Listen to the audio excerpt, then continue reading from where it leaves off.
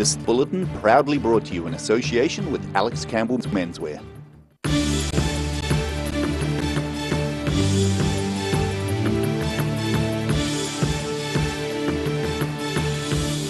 Tonight on the South Today, residents forced to evacuate their Dunedin homes on Thursday still don't know when they'll be allowed to return.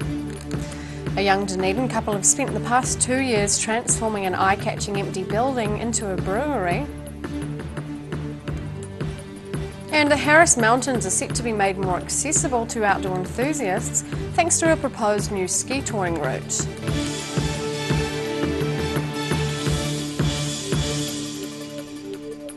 Kia ora, good evening, I'm Sophie Morris. Residents forced to evacuate their Dunedin homes on Thursday still don't know when they'll be allowed to return. 4 homes in St Clair remain off limits because the City Council considers them to be dangerous or at risk. Homes vacated due to the very real risk of a landslip. Following the recent heavy rains, this house on Allendale Road in Dunedin has dropped around half a metre, pulling away from sewer and stormwater piping. Because the house is a risk to 3 other homes below on Moto Street, residents of all 4 houses are unable to return while geotechnical engineers assess the slip.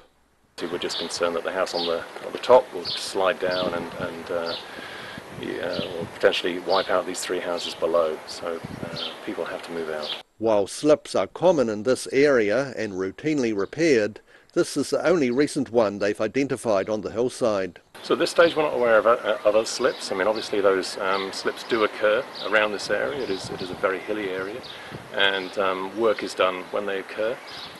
But at this stage we're not aware of anything else, certainly of this magnitude. And it could be some time before things get back to normal for the affected residents. So it's up to the engineers now. EQC are leading that work, and hopefully they'll have some answers soon, but it has been underpinned before that home, so it may require a significant amount of work before it's stable, and how long that takes at this time of year is very difficult to answer. Residents of the 4 homes were allowed back on Friday briefly to remove more of their possessions, but there's still no timeline for when they might be allowed to return home. In Dunedin, for the South Today. Balclutha residents were advised to shut their doors and windows against noxious smoke as the town's landfill went up in flames yesterday morning. A helicopter with a monsoon bucket was deployed to battle the blaze in a rubbish pile at Mount Kui landfill near the Kaitangata Highway on the outskirts of Balclutha. Crews from as far afield as Kaka Point and Waihola turned out to assist firefighters from Balclutha, along with a command unit from Dunedin. Emergency services say there's no word on the cause of the blaze, and the origin of landfill fires can be difficult to determine. It took several hours and significant volumes of water to bring the fire under control. The landfill was opened for business today. A young Dunedin couple have spent the past 2 years transforming an eye-catching empty building into a brewery. Since returning home from overseas, Jono Walker and his partner Emma Parsons have been tinkering away inside the old Blueskin Hotel in Evansdale, building their very own brewery. It's been a 2-year labour of love for Jono Walker and his partner Emma Parsons, and now they've finally opened the doors to their new brewery inside the old Blueskin Hotel in Evansdale. Just the site sort of presented itself, and it just seemed like a really good opportunity, and it was derelict, so there was like plenty of things for us to put our fingerprint on. He says he kept working full-time as a builder and spent most of his spare time assembling the brewery. Now the Ark Brewing Company is a custom-made 200-litre brewing facility with a tap room and bar surrounded by handmade tables and stools. Yeah, we're a bit naive, I think, retrospectively looking back, because the scope of works that needed to be done were just far greater than we could ever imagine. Making the situation slightly busier was the birth of their son 9 months ago, but Walker says their vision remains the same, with people able to walk in and experience the couple's own personal project. You can come here and get a beer and talk to me, I'll serve you it, and then we can discuss how it's all made, and just sort of, it's just sort of like a window into our lives, I guess. If the venture's successful, there's room for the brewery to grow. There's also plans to turn other rooms in the building into an art gallery and event space. In Dunedin, the South Today. 2 people have been airlifted to hospital with serious injuries after a crash in central Otago overnight. Emergency services were called to Kenmure Road near Bannockburn at around 1:45 in the morning after a van hit a tree. Police say 2 people were airlifted to Dunedin Hospital with serious injuries. One of the occupants was initially trapped in the vehicle. Another person was transported to Dunstan Hospital in Clyde with moderate injuries. The Harris Mountains are set to be made more accessible to outdoor enthusiasts thanks to a proposed new ski touring route. Skiers travelling the 60-kilometre wintertime traverse between Coronet Peak and Treble Cone ski fields will also be able to find shelter with the addition of 5 new alpine huts. Arrowtown adventurer Eric Bradshaw is currently constructing the huts, which he's designed using a plastic water tank for the outer shell. Creating a hut to provide shelter for skiers in the harsh alpine environment. This hut, made within a large plastic water tank, is set to provide skiers with a place to stay as they traverse the Harris Mountains. Called Turk Huts, Arrowtown man Eric Bradshaw plans to have 5 of them installed along the route between Coronet Peak and Treble Cone. Inside the Turk we've got a nice bench for cooking on. There'll be a small seat just at that end of the bench as well. We've got opening windows so you can appreciate the view. It's all insulated and the windows are, well, they're double glazed. They're actually plastic, but they're double glazed. The proposed 60-kilometre cross-country ski journey is expected to take most people 3 days to complete. A club is set to be formed for owning and managing the huts, with membership being necessary for overnight stays. This is a bunk end, so there'll be 2 bunks running along here. This is the central support, which basically fits here and supports the other side of 2 bunks which run across here. 3 of his Turk huts are already in use in Antarctica, designed to withstand sub-zero temperatures. And the ceiling will be insulated and covered as well, so that's yet to do. Bradshaw's inviting people to view his hut and find out more about the proposed ski trail. In Arrowtown, for the South Today. Still to come on the South Today. We check out the action at a Ngāwamaru Christmas event and we see if Cantabrians have a sweet or sour reaction to lime scooters.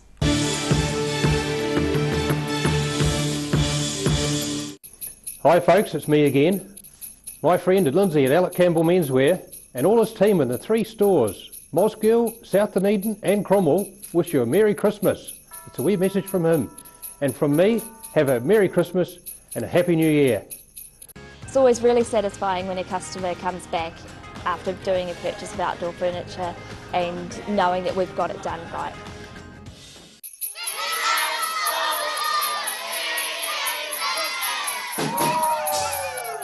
Merry Christmas. Need to rent an EFTPOS? Whether it's just a week or the whole season, maybe a pop-up store, a concert or event, Anything's POS have equipment available to suit your needs for retail and hospitality with local support. To rent, lease or buy, contact Anything's POS. It's that time of year. It's time to get into the garden and it's time to get your weed eater. Down here at the Power Garden Department at Andersons Bay Road, this year it's all about the cordless weed eater. Come down and see us at Mitre 10 Mega and we'll help you get it done right.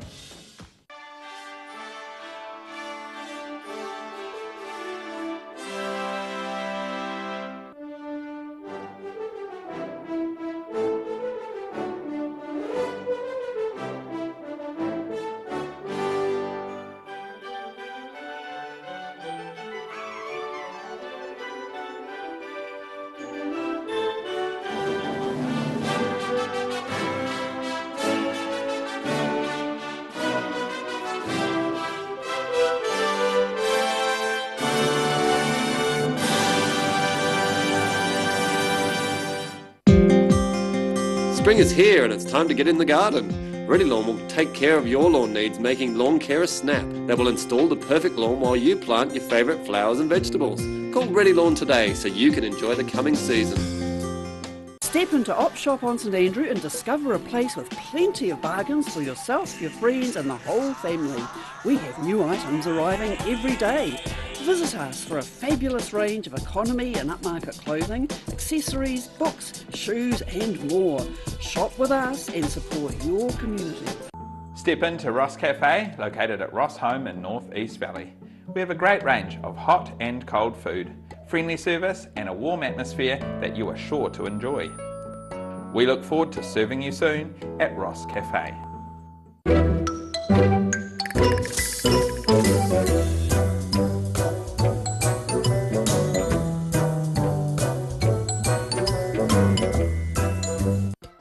My Els and I just love coming to Alex Campbell's. It's my favourite shop. I always get good value here, and good boys really deserve good brands and good quality. Look at these tees. Local beaches on some of them too. This is only for the good boys, the old boys, the young boys. What about some bright shorts for the boys? Excellent. Every reason, every season, we're proud to dress the region. Alex Campbell Menswear, it fits.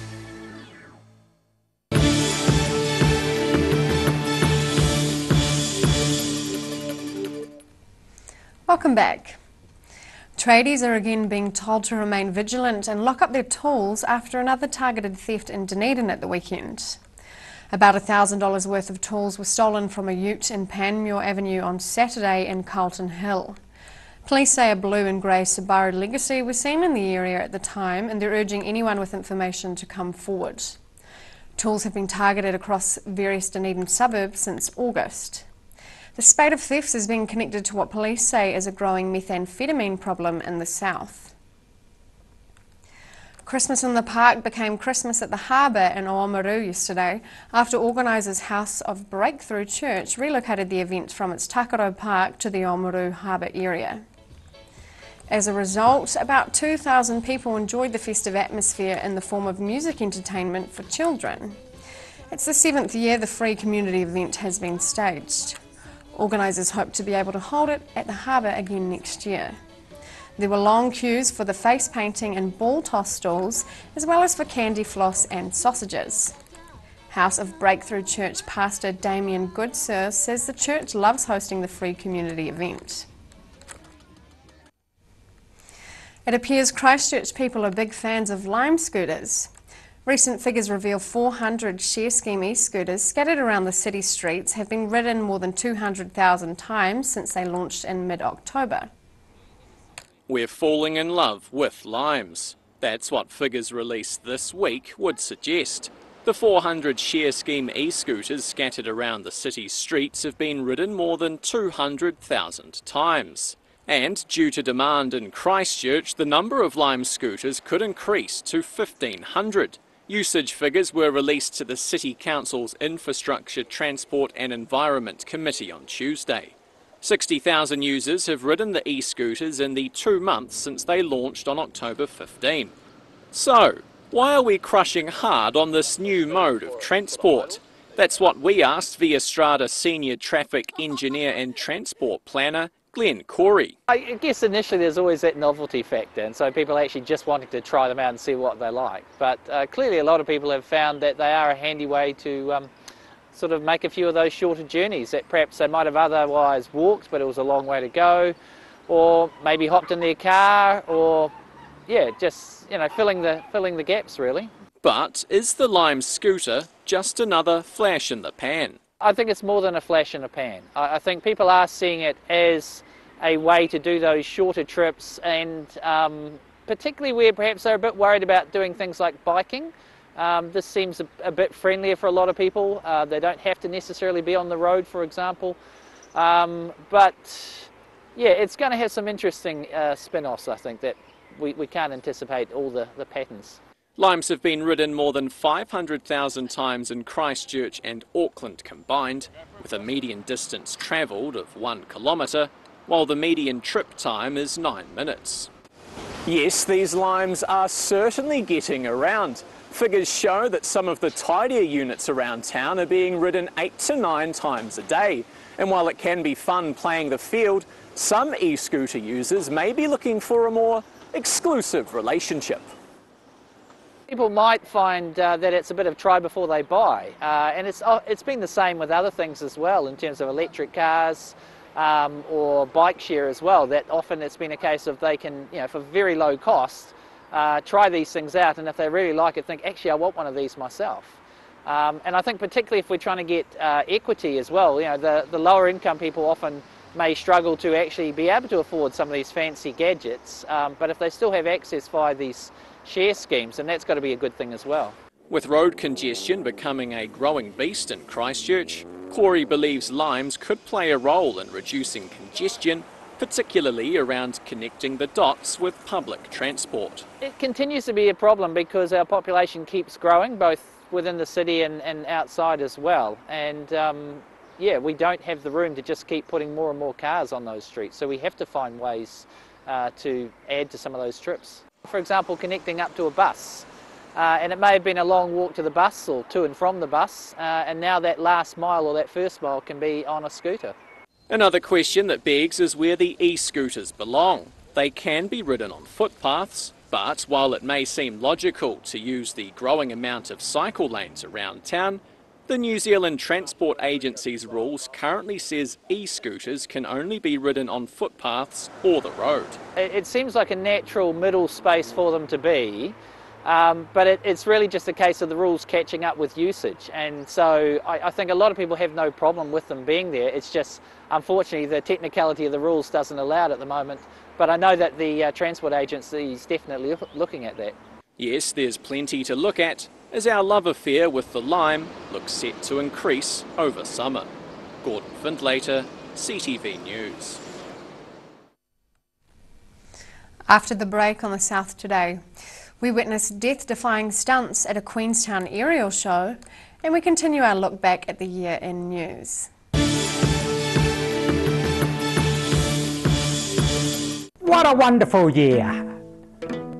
No more neck pain, shoulders are great, back, all pain's gone. Sciatica, not a problem. What a great year my customers had.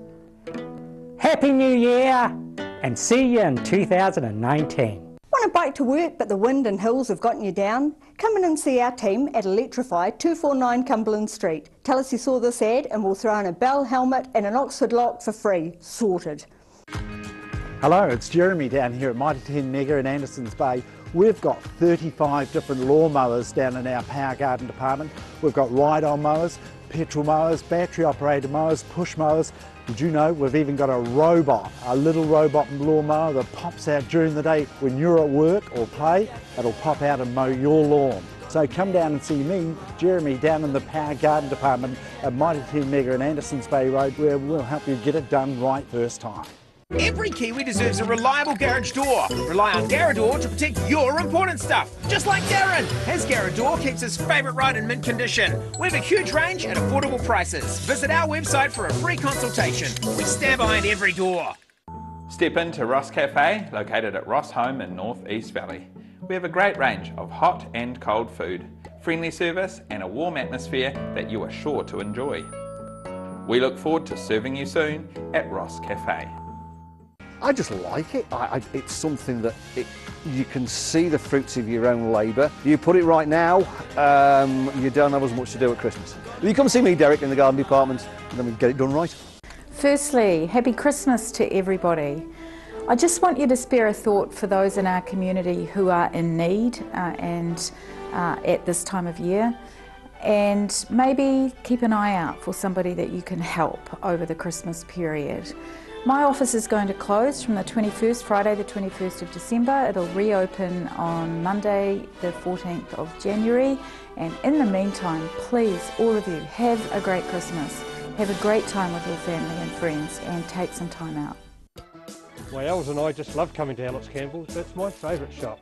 I always get good value here, and good boys really deserve good brands and good quality.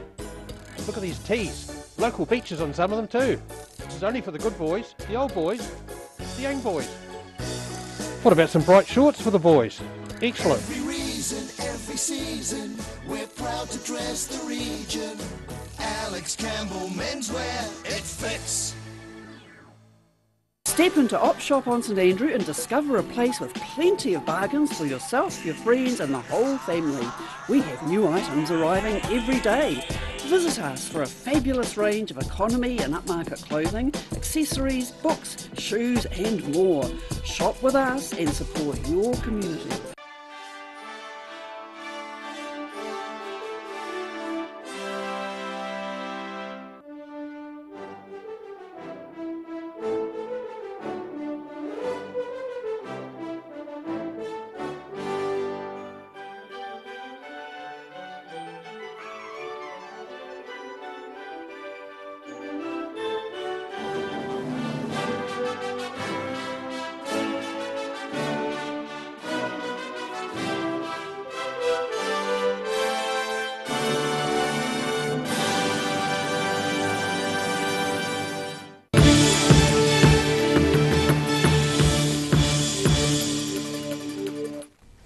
Welcome back.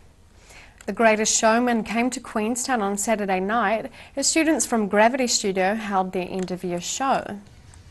Dubbed the Greatest Showcase and themed around the hit film, the show saw 15 students wowing the crowd with hoop and silks performances. Students performed to songs from the musical as well as hits from artists such as Pink and Fleetwood Mac. Gravity co-owner Sarah Jane Harford says the theme has been popular. She says people love the movie, they love the music, and it's good fun. In the lead up to Christmas, we're taking a look back at our news stories from over the last 12 months. In August, a leopard seal made himself at home in Oamaru, and the southern steel returned victorious from Palmerston North. Tyree College trio Bark Like a Dog are off to Auckland to compete in the national smoke-free RockQuest finals. We've been doing it since year 7, and it's always been the thing that, like, wow, there's the big national final, and it was always like the bands in the national final were like the bands you thought were going to actually do something like well in, you know, the music industry. While the band failed to get top place in the competition, band member Alex Cochran received an award for his musicianship. Public in Oamaru were being advised to give a seaside visitor plenty of space. A leopard seal was taking a well-earned rest at the Normanby Wharf. While they're a rare sight along our shores, this one wasn't the only leopard seal along the coast. Between Kaka Point and just north of Canterbury, we've got at least 5 different individuals. Wow. And that's just within the last week. And there are individuals in the North Island, and also we've got to keep in mind those are the ones we know of. Those are the ones that we have photos of.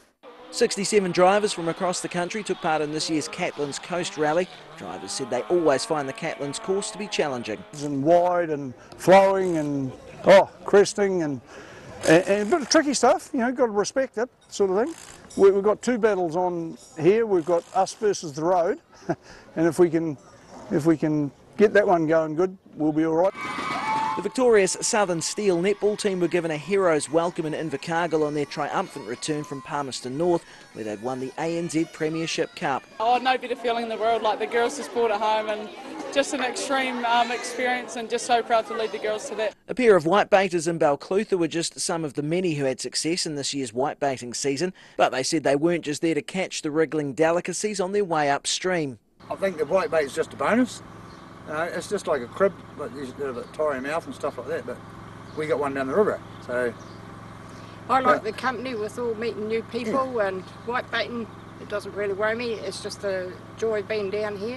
Very hungry thieves stole tens of thousands of dollars worth of meat, seafood and other items from 2 locked freezers outside Fleur's restaurant in Moraki. All my beautiful sausages made from my pit iron sheep, and salamis, you name it, they've taken it. Everything that's sort of like you're a squirrel and you've got it all stored up to use when you need it, gone. Otago businessman Murray Valentine found himself in the firing line from protesters objecting to his plans to transform Mackenzie tussock land into a dairy farm. So we're signifying that the Octagon's no place for cows, neither is the Mackenzie, and we're going to come towards Murray Valentine's office. We're going to walk in his office and we're going to present him with our letter saying we do not want, please move on with the times, and we don't want your industrial farming in the Mackenzie country. But the office was closed. They've locked the door and they've all disappeared. In a statement, Valentine conceded his irrigation plan is a large-scale scheme by anyone's standards, but he'll be under a strict monitoring regime. And now recapping tonight's top stories on the South Today. Residents forced to evacuate their Dunedin homes on Thursday still don't know if or when they will be allowed to return to their properties. A young Dunedin couple have spent the past 2 years transforming an eye-catching empty building into a brewery at Blueskin Bay. And the Harris Mountains are set to be made more accessible to outdoor enthusiasts thanks to a proposed new ski touring route. And time now for a look at what's happening in tomorrow's ODT. Welcome, Barry. Good afternoon. Hi. An international theatre consultancy has been hired to undertake a $300,000 study into Dunedin's performing arts scene following, of course, the closure of the Fortune Theatre. So that's going to be underway early in the new year. A warning of grass fire risk this time of the year is always susceptible to that, and of course recent wet and warm weather has led to a boom in grass growth, so beware of that. And how do Otago residents view the tourism industry? So we have the results of a survey of that, which is quite revealing in that how locals view tourists and the effects and the bonuses of that. So we have the results of that. Brighton couple who earlier this month lost a lot of plants from their house, a theft. They've had their faith in humanity restored because they have been returned. Oh, great. Isn't that good news? Yeah. So, and if you're looking for some inspiration for winter Christmas, we have on our travel pages 10 of the best places, destinations you could go to see a spectacular winter Christmas. Maybe not this year, but Maybe you can next certainly year. put it on your bucket list. Yeah, on the Christmas wish list. Yeah, Christmas wish list. Well, there thank you go. you, Barry. There you All go. of that and more in tomorrow's ODT. And time now for a look at tomorrow's weather. Tonight's weather proudly brought to you by Molnap. Tonight's southern view is of the New Zealand flag flying in today's strong winds. Looking at the situation, a trough of low pressure will bring a cooler southerly change to southern districts tomorrow, with rain for much of the day, which should clear on Wednesday, but it's going to be cold. Starting off at the northwest of the South Island, Greymouth and Westport can expect a wet day and a high of 22 degrees. Across to the northeast, Nelson, you have a few clouds and 26 degrees, while Blenheim it could also be a bit cloudy and a hot 27 degrees for you. In Canterbury, a cloudy day for Kaikoura with a high of 23 degrees. Christchurch and Ashburton may have a few clouds and highs of 23 degrees. Looking at the southern centres, expect increasing southerlies, rain and a high of 15 degrees for the Catlins, Balclutha, Lumsden and Gore. Heading westwards to central, we have similar weather for you. Variable winds, rain and highs between 14 and 17 degrees. Looking at the northern towns, along the coast, Timaru and Oamaru are in for moderate northerlies, late rain and highs of 21 to 23 degrees. Further inland, Marama and Twizel, you're due to have variable winds, rain and highs of 17 degrees. In Dunedin, warm tonight with northwesterly winds and a high cloud, an overnight low of 18. Cloudy tomorrow with some light rain at times during the day and moderate mild northerly winds, but more persistent rain and gusty colder southerly winds developing late afternoon. A high of 21 and a low of 10 degrees. And in Invercargill, rain developing tonight with gusty northwesterlies, an overnight low of 14. Cloudy tomorrow with periods of rain becoming colder with southerly winds freshening during the afternoon, then easing with a high of 15 and a low of 9. Showers clearing and a few sunny periods developing on Wednesday.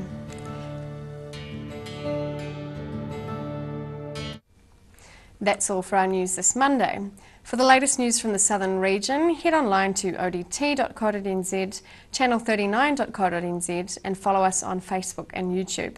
Thanks for joining us. Enjoy the rest of your evening. Ka kite anō.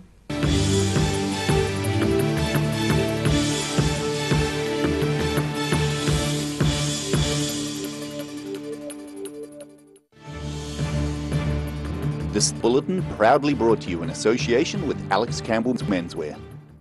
Supporting local content so you can see more of New Zealand on air.